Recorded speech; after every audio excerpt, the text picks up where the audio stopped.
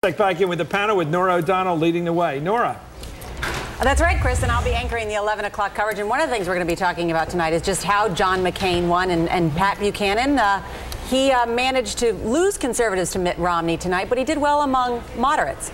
Well, he lost the, if you will, the arch conservatives, very conservatives, but moderate conservatives, he ran even. And on moderates and on liberals, he did exceedingly well. It was a good victory, but it really shows what's coming. What's congealing is sort of the moderates and the liberals.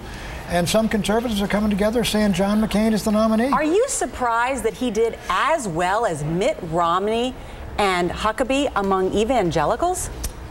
No, not too much, in this sense that a lot of those military folks up there in Pensacola, in those areas where he was doing well, a lot of the military folks are religious folks down there, and a lot of folks that grow up and join them. You know, it's a very much a military state, and a lot of them are evangelical Christians. Norah, I'll tell you what surprises me, and it's really bad news for Mitt Romney, is that 45% of Republicans in Florida felt the economy was the most important issue. That's a big plurality.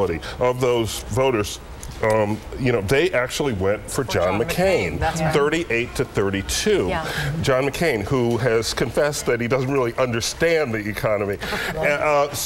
And Romney obviously does. So that's really bad news for Romney. If he can't win on that issue, I don't know what he can win on. I would just say, we talked a little bit earlier about the ways that McCain attacked Romney, and we talked a lot about him attacking him on Iraq, but McCain really went after Romney on his economic record. We all think Romney, rich guy, but that doesn't necessarily translate into Romney invulnerable on the economy. The third worst job creation record in the country as governor of Massachusetts. McCain hit him with that over and over and over again. All right, we're going to have more with our panel, but I'm going to throw it back to Keith and Chris. Keith?